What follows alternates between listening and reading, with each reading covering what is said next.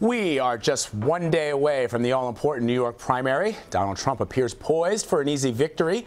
According to our CBS News Battleground Tracker poll, Mr. Trump is leading his Republican rivals by 33 points. As for the Democrats, Hillary Clinton has maintained a 10-point lead over Bernie Sanders in her adopted home state. But anything can happen tomorrow because New York tends to see a very low voter turnout.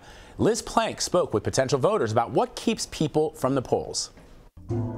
So many people I know, especially young people and like students, totally missed the deadline, even though they really wanted to vote, and they probably would have, but they missed the deadline or like didn't know how to do it. Do you have friends who missed the deadline and weren't able to do it? Yeah, my friend didn't register in time. Actually, a couple of them. I think it's intentionally a complicated process where every state's got different rules. Some are open, some are closed, some are caucuses, different dates, things like that. Of course, we were at a Bernie Sanders rally, so one specific issue kept coming up. They make it hard for you to switch parties. It's like 6 months in advance of the primary, which I think it's not really cool. I think they make it harder. He's right. The primary is closed to registered members of each party, and the date to change party affiliation was October 9th of last year, even though the primary is happening in April. So a lot of people on both sides of the aisle missed that date, including Donald Trump's own children. One of the most onerous rules in terms of registration, and it required us to register a long time ago, almost close to a year ago, and we didn't do that. We found out about it sort of after the fact. And this makes it especially hard for independents who want to be part of the primary. I just switched over from independent, and when I heard Bernie was running last fall, I immediately switched over because I looked it up. But I know a lot of people who are not going to be able to vote who want to. Think that puts Bernie Sanders at a disadvantage? Yeah, I mean, it's clear. There's no question that the party system is set up to keep an outsider out, right? I think that's abundantly clear. Everyone can see it. The veil has been lifted, and we see what happens when an outsider tries to enter the highest office in the country. There's no question.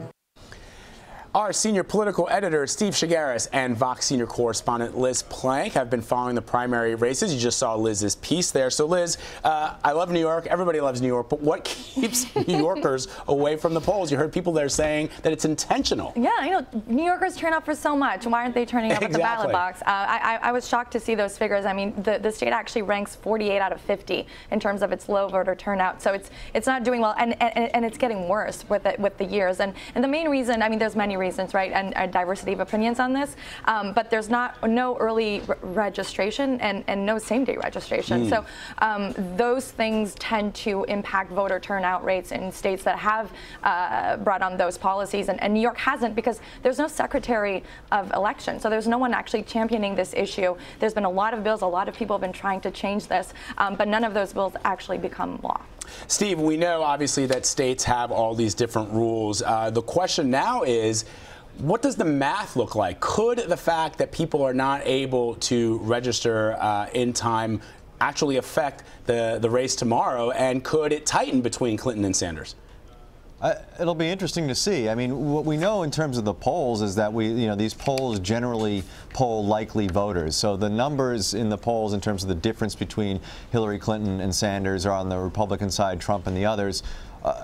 You got to assume that they're fairly accurate. They've been pretty accurate, other than Michigan, pretty much all season. And again, they're looking at likely voters. So these are people who are likely to go out and actually vote. In terms of whether we're going to see more or less turnout, I mean, what we've seen consistently this year is that on the Republican side, the turnout has been higher from previous primaries.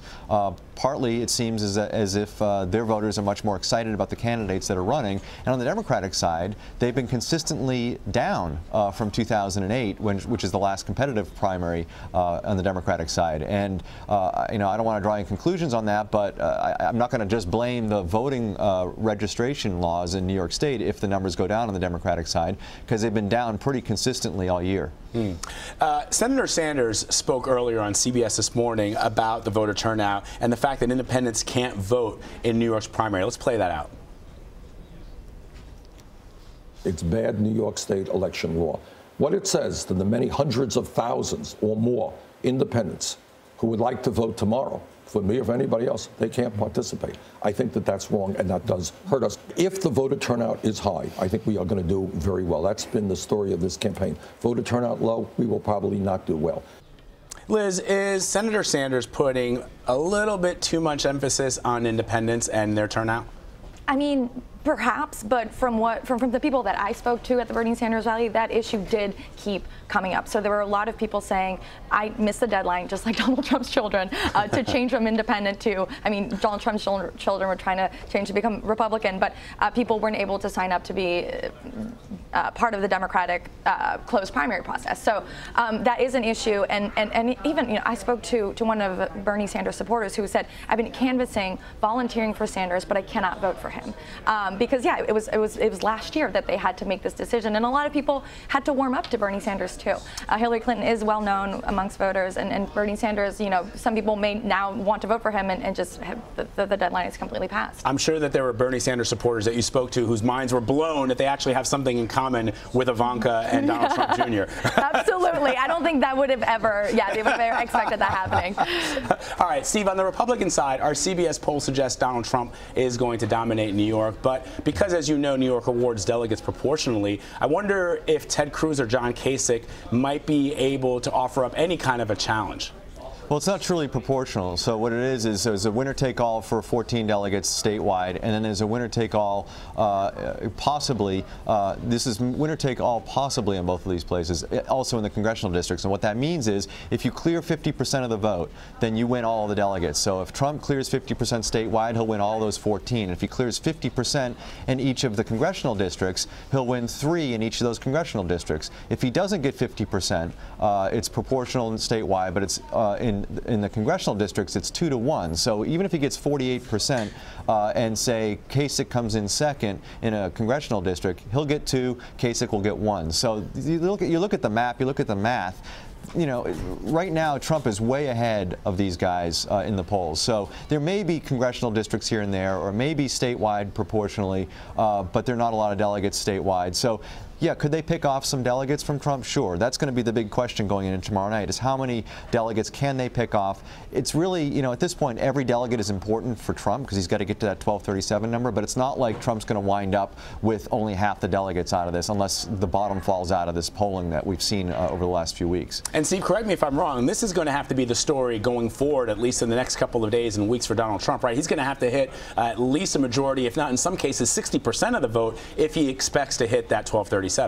Well, yeah, sure, but there are several states where there's winner-take-all. So New Jersey, which is a fairly large state in terms of delegates, that's a winner-take-all state. So that's 100% or nothing, right? There's no 60% involved, so that helps the percentage. You go to a state like California, and again, it's a congressional district type situation, is in New York. And so if he can do very well in a lot of the congressional districts, he's going to poll more than 50% of the delegates there. So yeah, is this going to go to June 7th? Likely, most likely. The math is going to be very dicey leading up to that point, but he still has a mathematical chance to do this. He just has to perform well in really the biggest states and in as many states as possible between now and then.